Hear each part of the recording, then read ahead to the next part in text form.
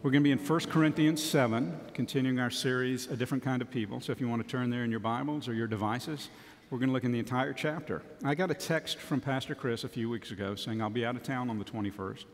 Would you be willing to preach? And then he added 1 Corinthians 7.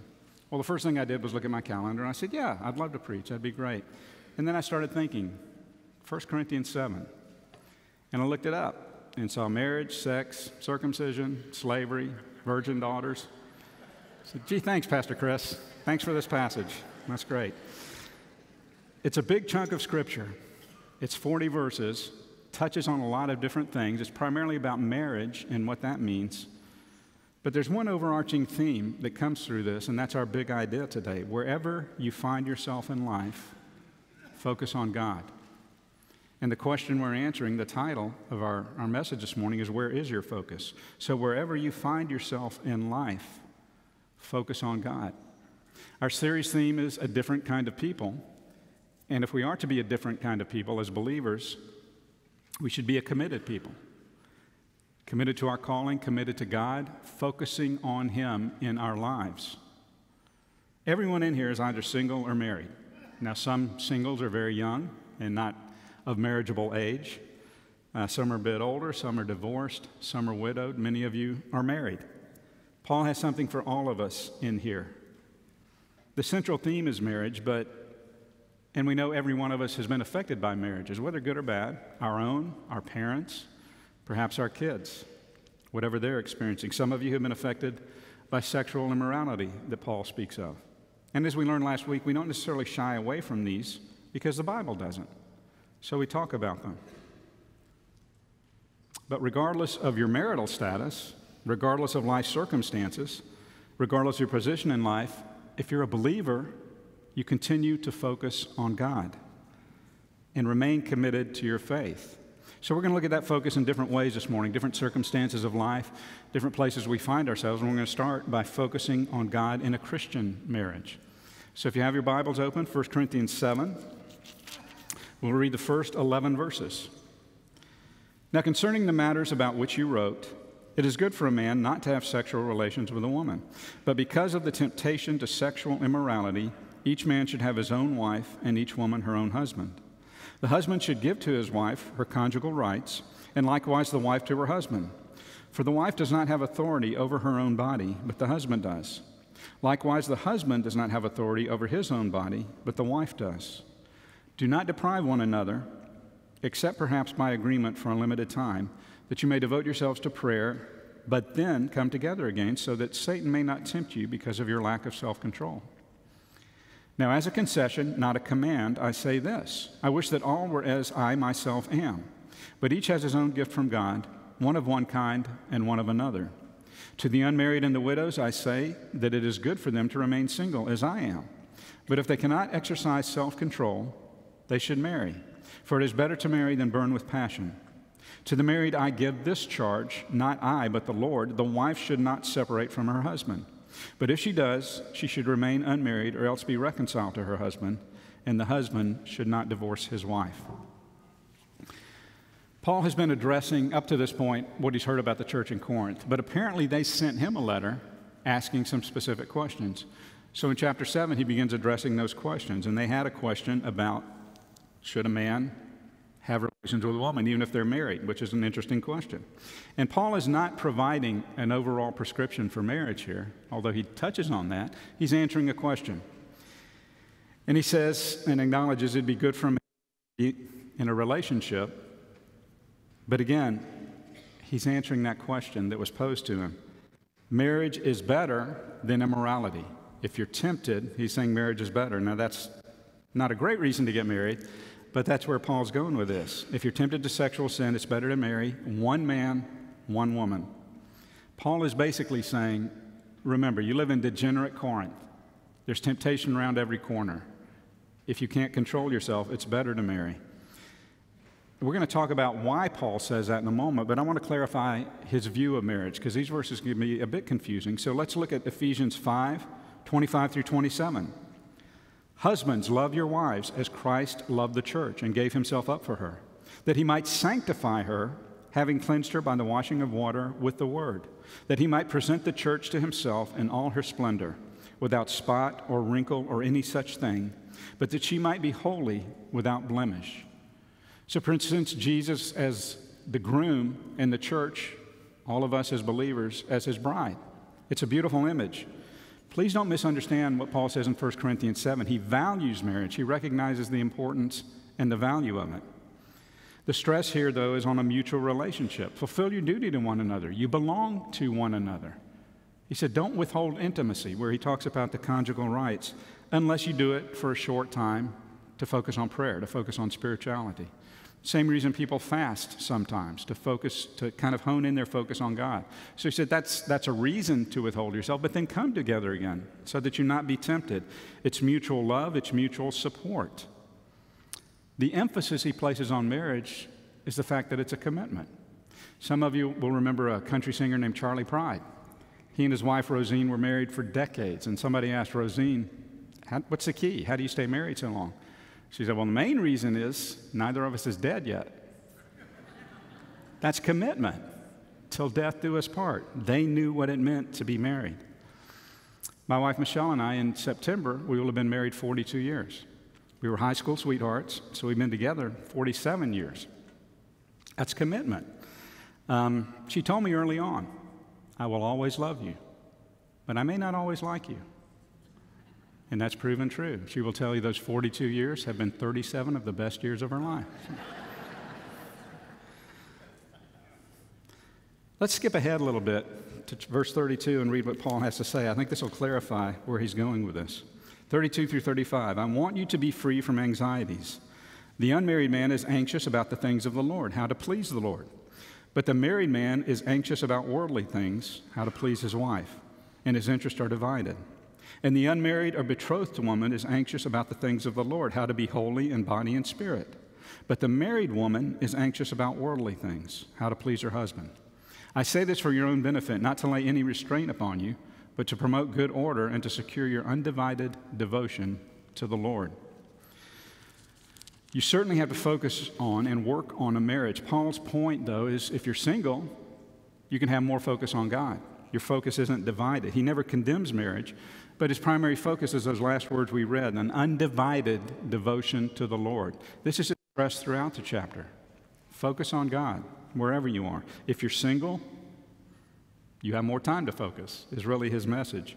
Marriage and relationships, really any relationship, can cause us to lose focus on the Lord. God has to come first, particularly in a believer's marriage. And it's not just marriage, friendships, children, other relatives, work. All different relationships can cause us to lose that focus. And so Paul's main point is come back to that focus. Stress it. Commit to it. Those of you who know me know I'm a Gator. I was raised that way, and I attended the University of Florida, got my bachelor's degree there. My youngest daughter has 2 degrees from UF, a bachelor's and master's in education. She moved out of state, taught for a while, came back to Jacksonville, began teaching there. Went to church, met, fell in love with, and married a graduate of the University of Georgia. Some of you who are unwise and have very limited views of the world would say that she married up. Those of you whom God has blessed with intelligence and very likely good looks would say she's doing charity work. But they're committed to one another. And what's more important is they're committed to the Lord. Brandon is solid. He's a great father, a great husband. Together, they have made a commitment to raise their children to know the Lord. And when Michelle and I go over there and hear what those kids say, the oldest one, Josiah, will be 4 in July. And to hear him talk about God and Jesus and the importance is incredible. So they made a commitment to each other despite those differences, and they've made a commitment to the Lord, and we just love him to death. Now, we took him out of the will, but we love him to death. They have made that commitment. If you want a successful marriage, follow Jesus.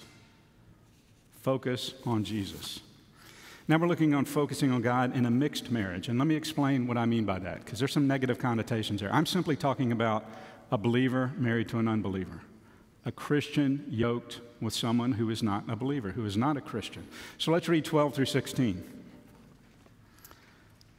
To the rest I say, I, not the Lord, that if any brother has a wife who is an unbeliever, and she consents to live with him, he should not divorce her.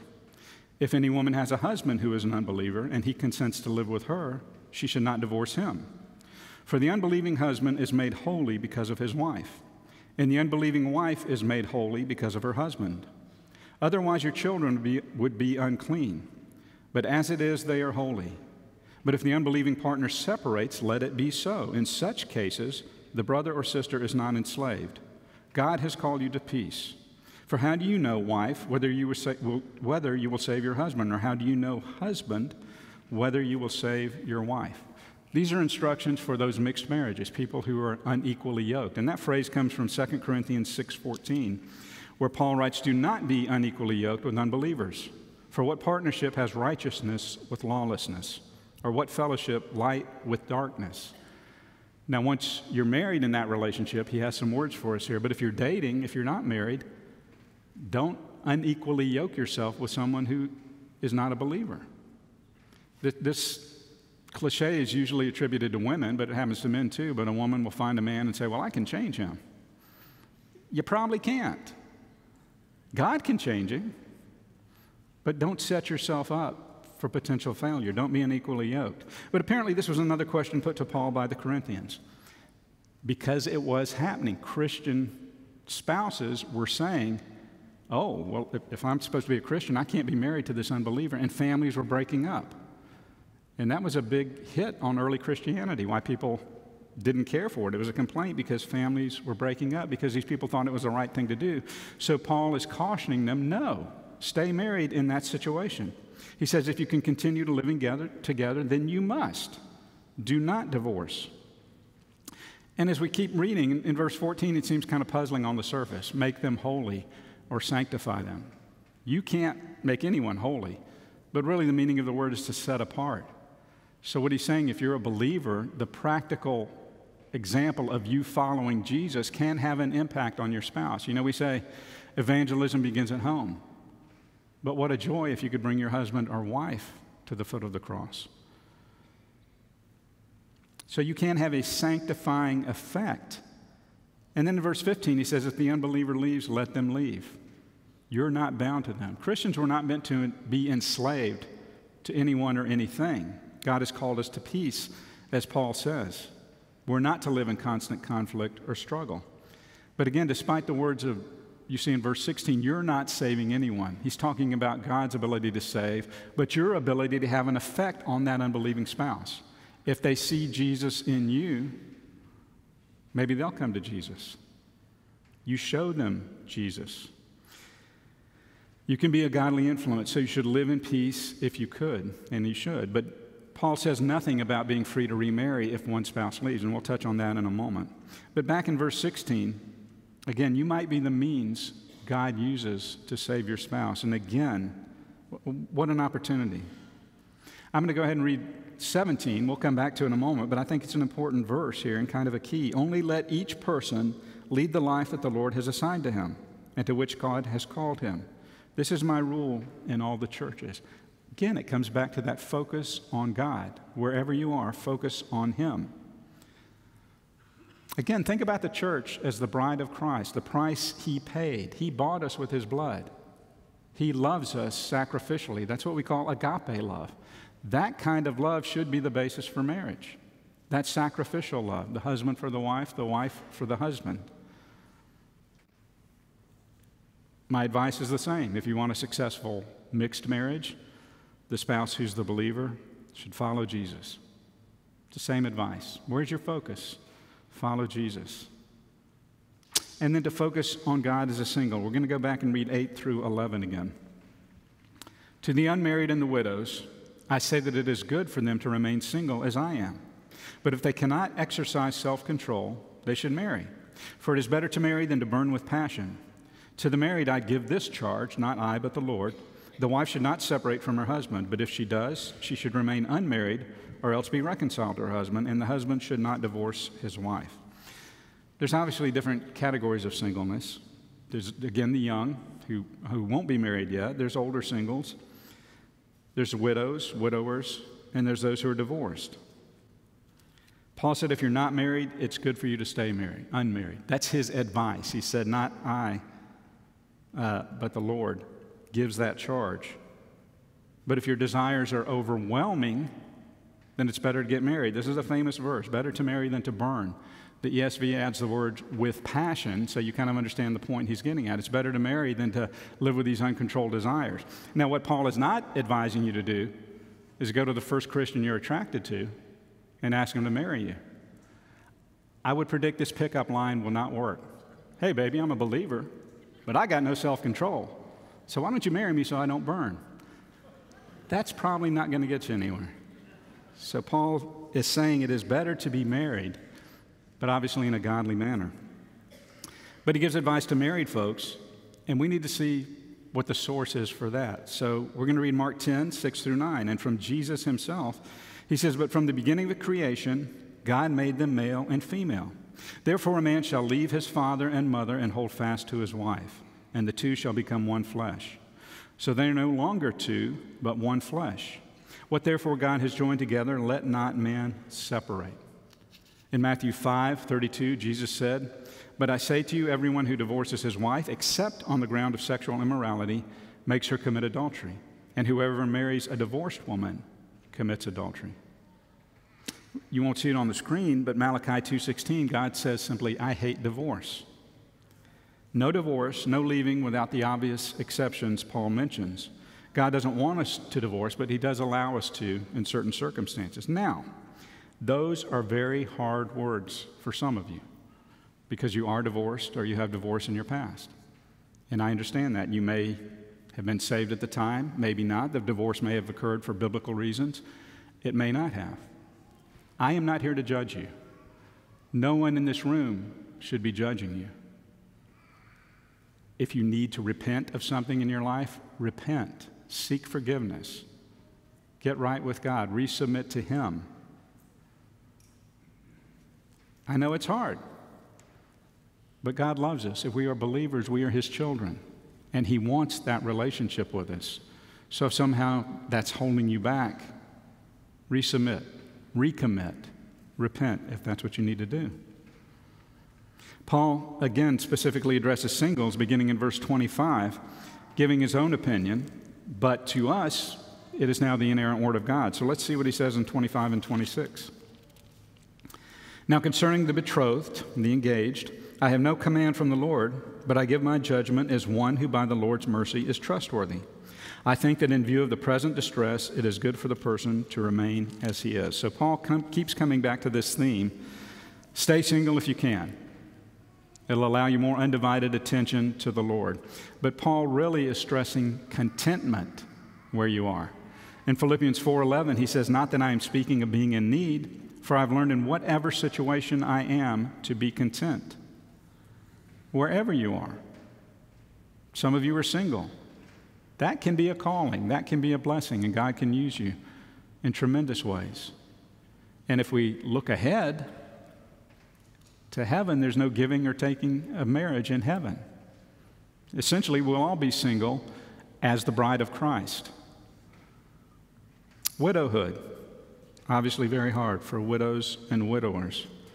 And Paul tells us elsewhere what a person in that situation can do. They can help shepherd and teach the younger people from their experience. We can all do that. Wednesday night we touched on a theme and said, you know, you never retire from serving the Lord. You can retire from your job, but you don't retire from serving God. There's no age you reach where God said, okay, that's enough. You know, you can sit back now. Now, circumstances, health, those things can contribute to you not being able to serve as you once were. But there's no stage in life, there's no age, there's no status that keeps us from serving him. So again, the same message. If you're single, follow Jesus. Keep your focus there. And we're not going to read the last few verses, chapter 36 through 40, but they echo the same theme that Paul has throughout here about the focus on God. And then finally, focus on God in your calling.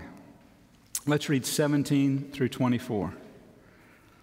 Only let each person lead the life that the Lord has assigned to him and to which God has called him. This is my rule in all the churches. Was anyone at the time of his call already circumcised? Let him not seek to remove the marks of circumcision, Was anyone at that time of his call uncircumcised? Let him not seek circumcision. For neither circumcision counts for anything, nor uncircumcision, but keeping the commandments of God. Each one should remain in the condition in which he was called.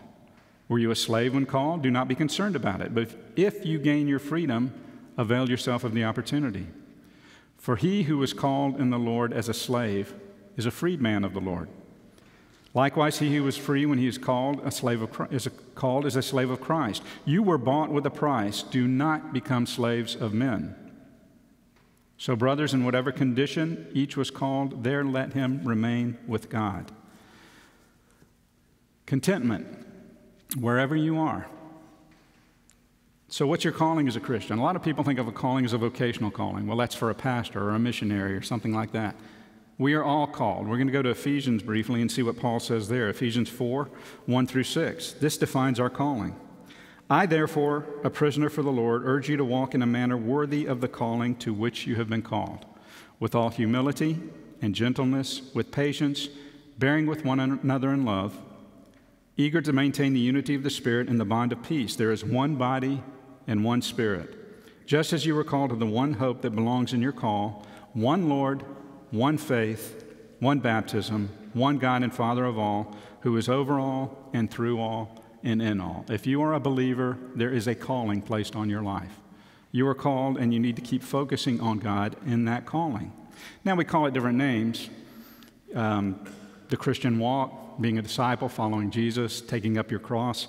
It's all about your faith. Simply put, your calling is your faith. It's your salvation. It's the gospel active in your life. So wherever you are, you need to be content, committed, and constant in that calling to follow Him.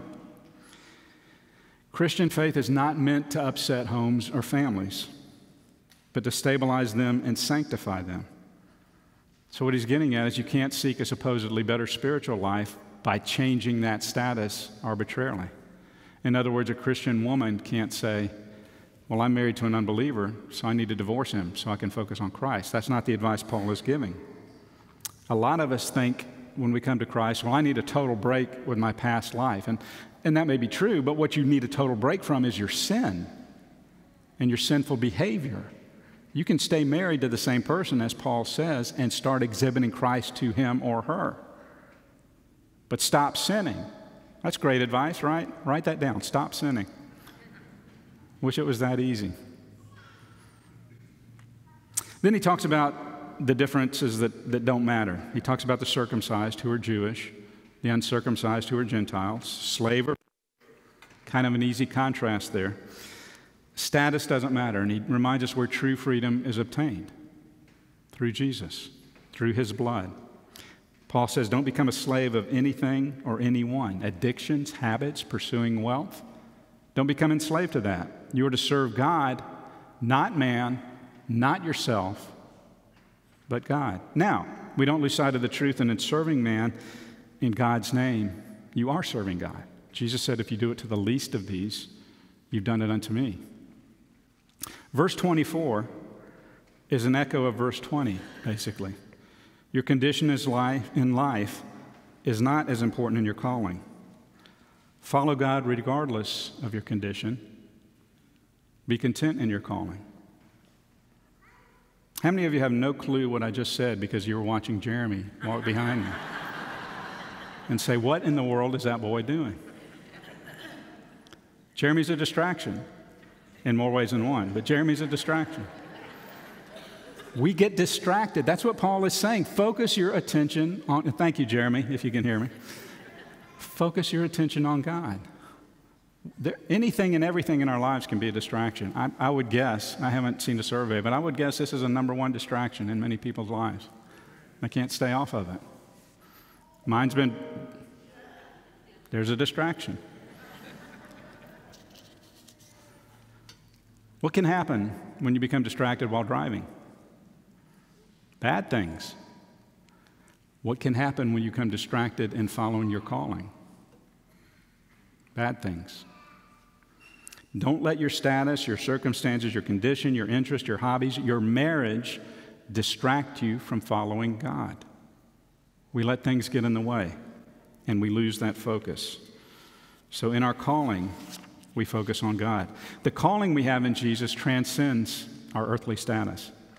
Whether you're married or single, Gentile or Jew, slave or free, all the distinctions we draw, and believe me, in our world, we draw a lot of different distinctions today, how people identify. Paul spent so much time on marriage here because it allowed him to share his view that marriage must be evaluated and how it affects our devotion to God. The Corinthians were correctly worried about sin, but were incorrectly worried about status.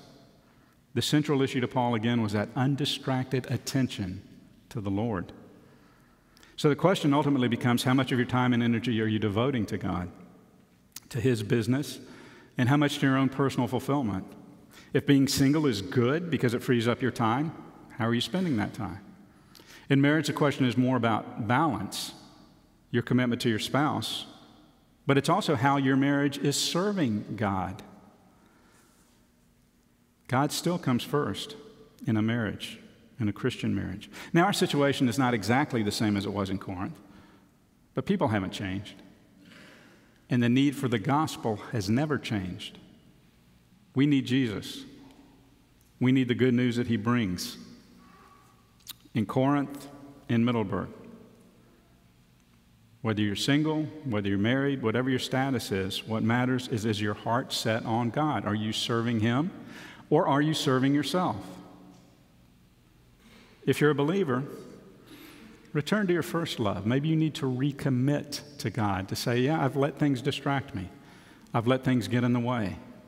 I need to refocus on you. If you're not a believer, I'd love to tell you about Jesus and the way He can transform your life. I'll be down here in the front in a moment. Other pastors and counselors will be here to pray with you, to talk with you. We'd love to. The altar is going to be open. I encourage you, if you're a believer, the Holy Spirit dwells in here and is speaking if you will listen. Maybe this passage touched a nerve.